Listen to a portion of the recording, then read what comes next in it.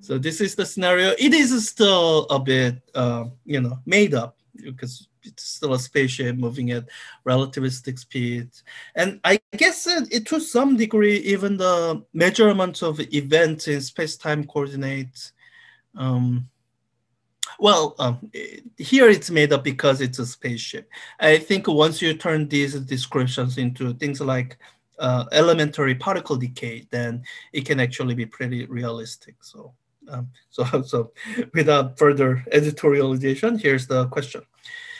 It says, spaceship A. Oh, I guess I have to start drawing this stuff. It looks like I'm gonna have two spaceships.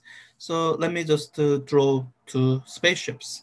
I have my spaceship A, which looks like a train. Rectangles are easier to draw. That's moving at some speed,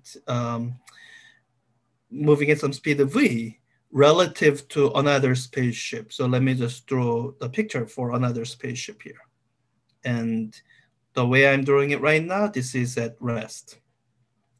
Observers in A and B set their clocks so that some event of turning on a laser in spaceship B has coordinates 0. So this event is at origin. Oh, so I guess this is how I would have to. So it's a laser in spaceship B. So let me just draw my uh, axis looking thing here. So like X and Y. And at some time equals 0, a laser turns on at this point.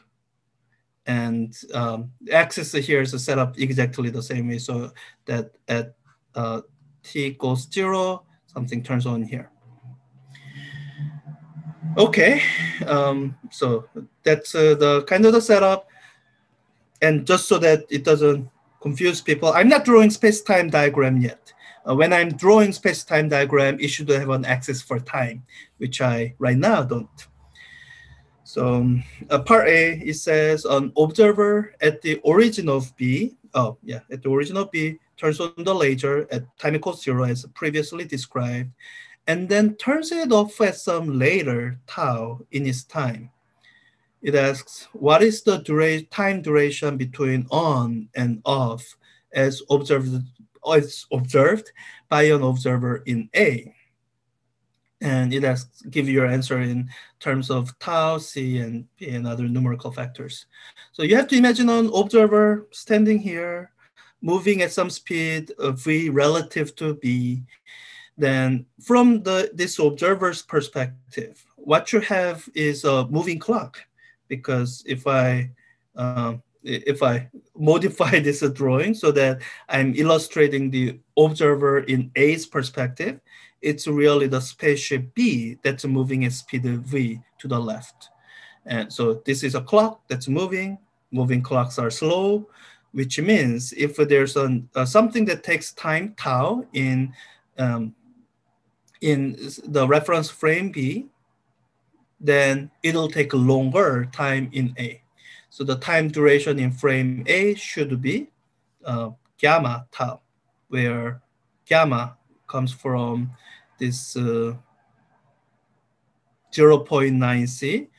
So gamma should be 1 over square root of 1 minus beta squared, which is 1 over square root of 1 minus 0.9 squared.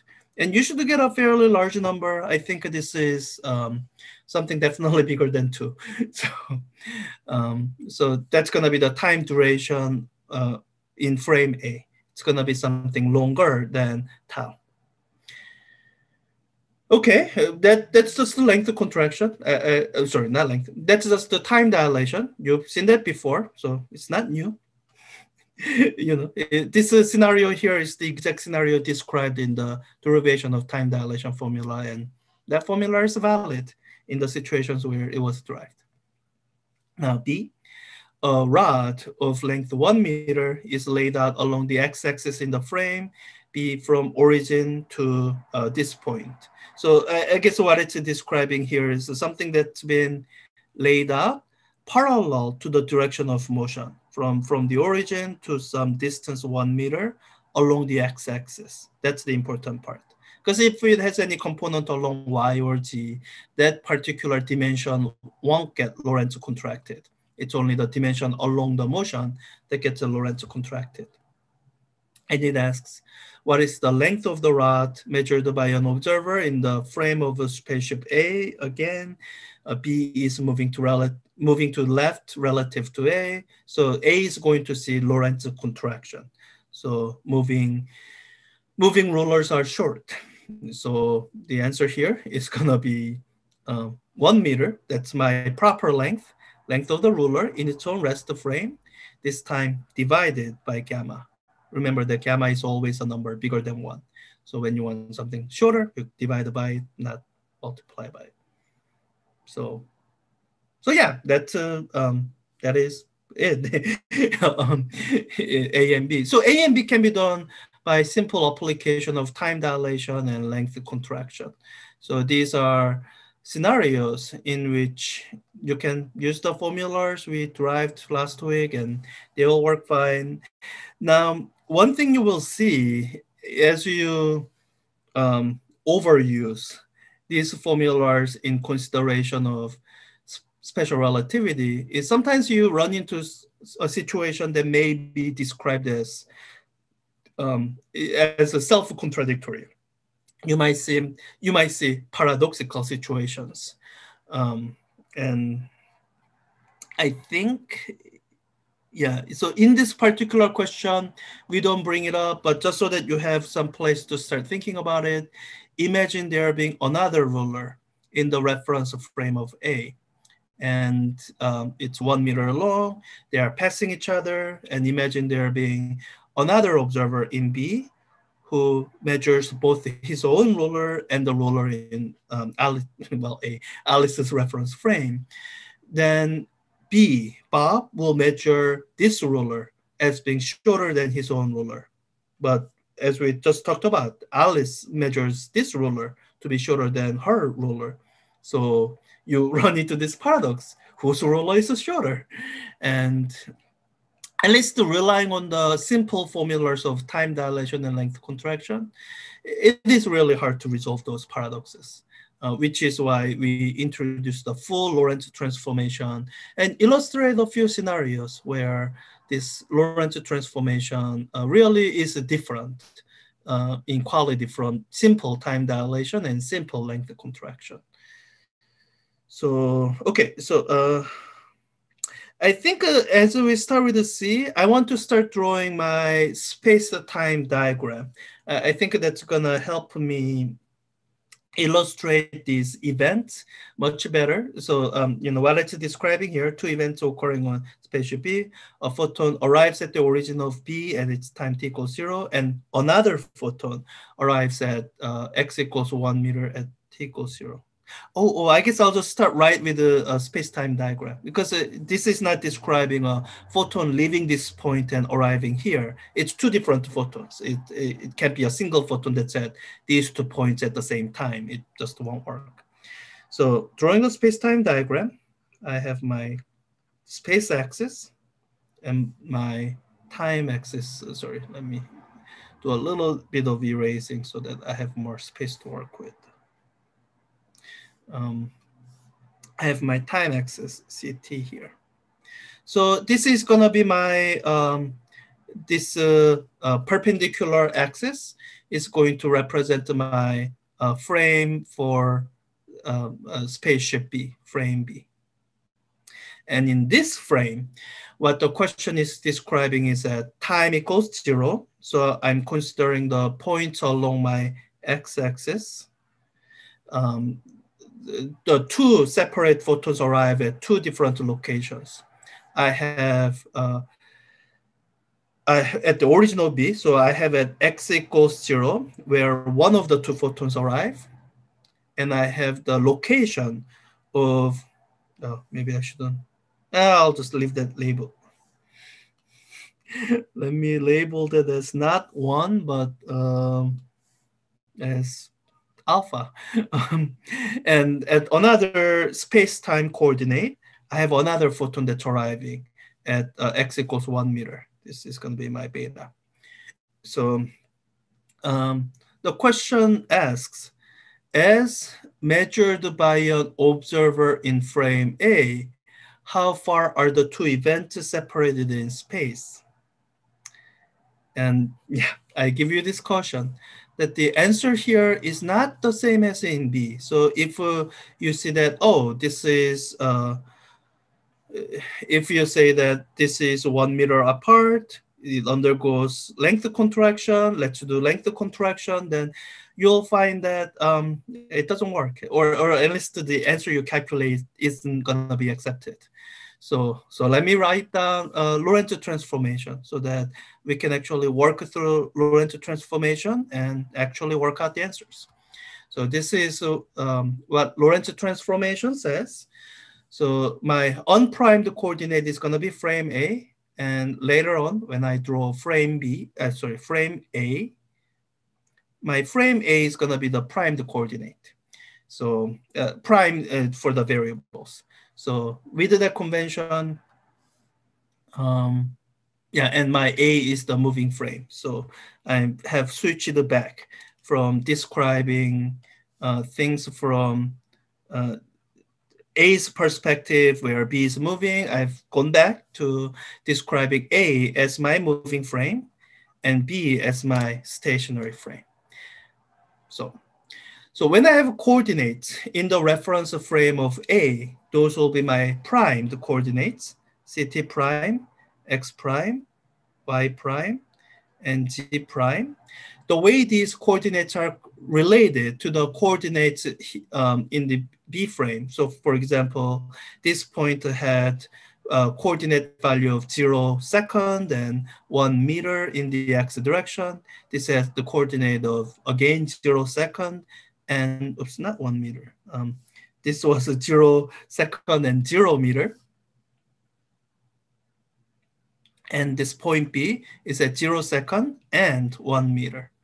So when I have these coordinates that are the unprimed coordinates, I can get the primed coordinates, the coordinates in the frame of A through this Lorentz transformation. CT prime is equal to gamma CT minus beta X. X prime is equal to gamma X minus beta CT. And the Y and Z, those perpendicular directions, their coordinates don't change. And I'm continuing to use the convention where beta is equal to V over C.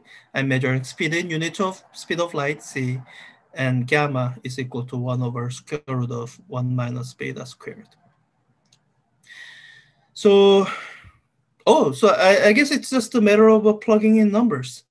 I can actually just calculate gamma. In fact, I wrote down an expression for gamma up here, 1 over square root of 1 minus 0.9 squared. That's going to be some numerical value. Have it handy. And the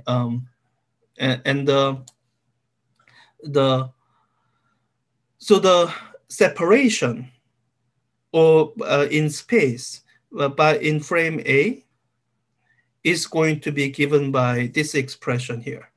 So I'm thinking of, okay, my change in the X prime coordinate.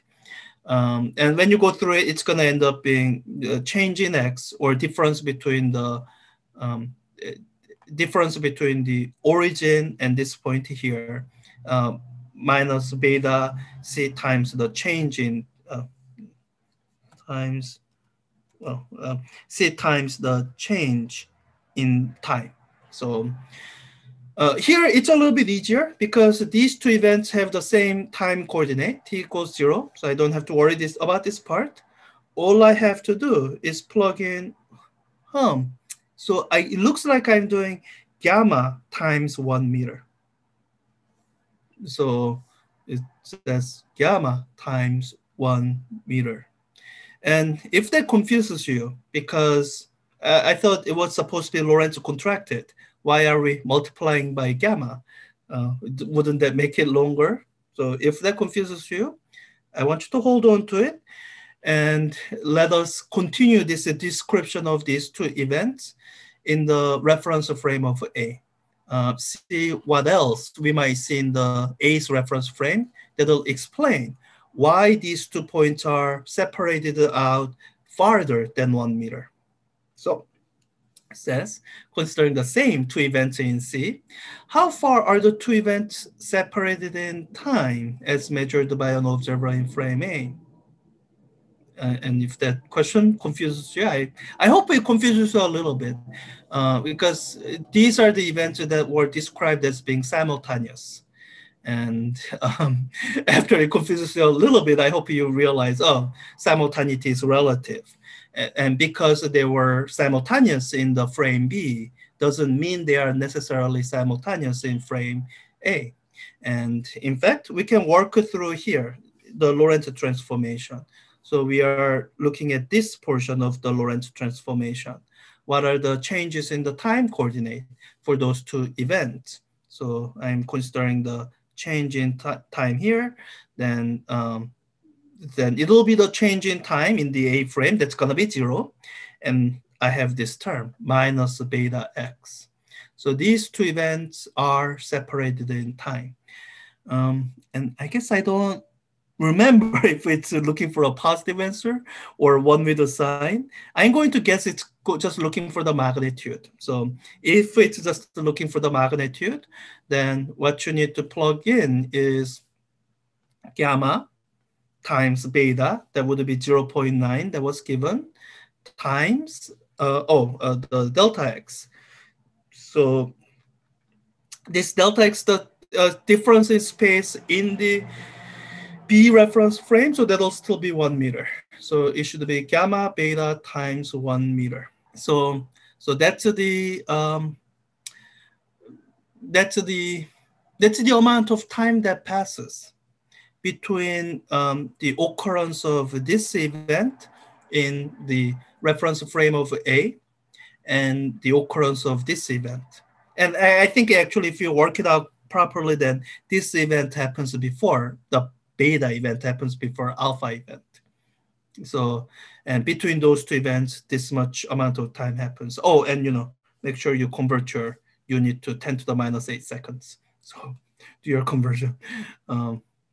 So realizing this, when you work out E, that'll help you answer the original question that I raised earlier as I was writing this down. Why is this longer?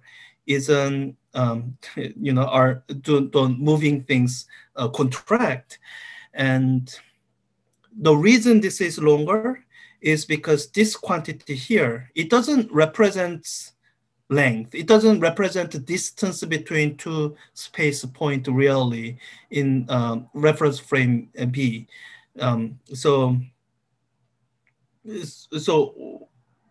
what the let's see. So the amount of distance that it would move is the spaceship B would move in the time calculated it D.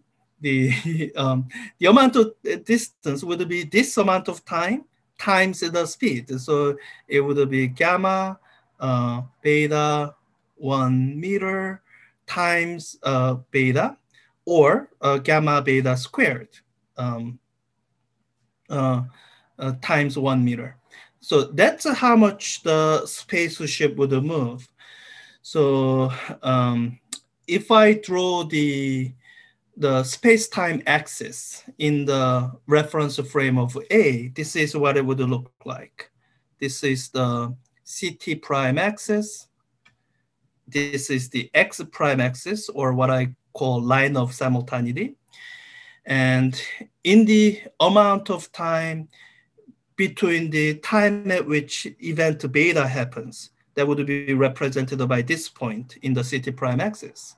In this amount of time, the spaceship moves by this amount of this, it moves by, how do I represent it here? So the spaceship moves by this amount of distance, and that distance, the difference, the amount of distance that that the spaceship moves from here to here, that accounts for that that difference, or error between what would be properly considered the Lorentz contracted distance, Lorentz contracted length that you got in beta, and this weird result, uh, that weird result that you got in C. And in fact, if you do this, take the result in C, subtract result in E, and you work through a little bit of algebra, you will see that, yeah, that is what you got in B. So yeah, so this is a kind of a tutorial question that that I did so that I can highlight this really the difference between the result that you would get through simple application of time dilation and length contraction formulas, the fuller picture that you can see when you put these events in discrete C through the full Lorentz transformation. And so this particular question isn't, unless you think too much about it, it's not presented as a special relativity paradox, but when you do see special relativity paradoxes like the ladder paradox or the I guess one version I presented was the train and the station paradox, actually last Monday. When you work through it, the key there in understanding it is fully internalizing that simultaneity is relative, that and what's really paradoxical is our implicit assumption of simultaneity when it's not explicitly stated. Now, in question 5, which I did last Friday, I did notice a slight bit of a mistake, which is in part D, if you are literally plugging in this as your numerical value as your answer, it'll be wrong in two different ways. One is what I did highlight, that, do it in units of 10 to minus 8 seconds. And the other thing is that when you work out this number, you should realize that that's not in any kind of unit of any kind of second. So it's in an entirely wrong unit. So the reason is that this quantity here that I wrote down, it's supposed to be CT. And the question is looking for T. So even before you convert it to 10 to minus 8 seconds, you have to first divide out C, so that you go from unit of length to unit of seconds. So this is a mistake that you will see me making from time to time, rather often, and I'm only half embarrassed about it. And this comes from my habit of using C equals 1 unit. And I do know in the lectures, I said I wouldn't use this unit system. So it is a mistake. I will fix it whenever I see it. But don't be too surprised when I make it, because yeah, and it's an easy one to fix when you see it, because all you have to figure out is, okay, what factor of C do I need to account for there?